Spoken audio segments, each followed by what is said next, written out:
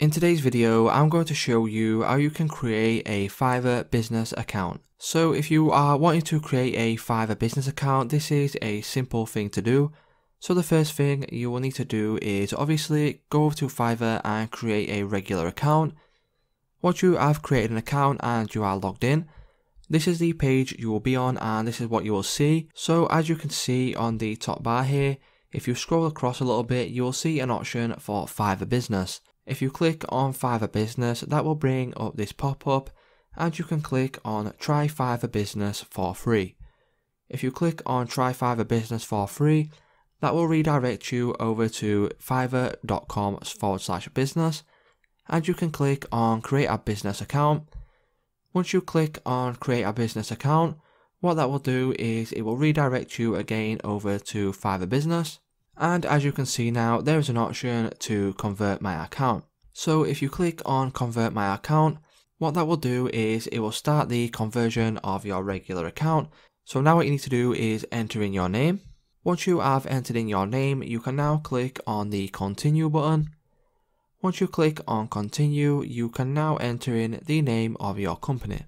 Once you have entered in this information here, so the name of your company and the name of your team account, you can click on the next icon in the bottom right hand corner and tell us about your organization. So you will need to select which is the most relevant to you. So for example here, I will click on small business. Once I click on small business, you can now click on the number of employees in your business. So for me, it would be 1. And then I would click on the next icon. And what do you do at your organization and what field do you work in? So to select from the list, what you can do is click on the drop down menu and you will need to select the most relevant to your business. So I will click on just marketing and brand for this example. So what is your role? You can select more than one and this is optional. So what I can do now is I will just select brand manager. Once you select that, you can click on the next icon. Once you click on next, you now need to create your first project. So the first project can be anything you like. So as you can see there, I will just put in marketing campaign. Once you enter in your first project's name, you can now click on the next button in the bottom right hand corner. And then what services do you need to get this project done? So I will need social media content, I will need website building, and I will need social media advertising. Once you have selected all of the relevant ones for you, you can click on the next icon or you can click on the skip one if you want to do it later. Once you click on next, who's going to work on this project with you?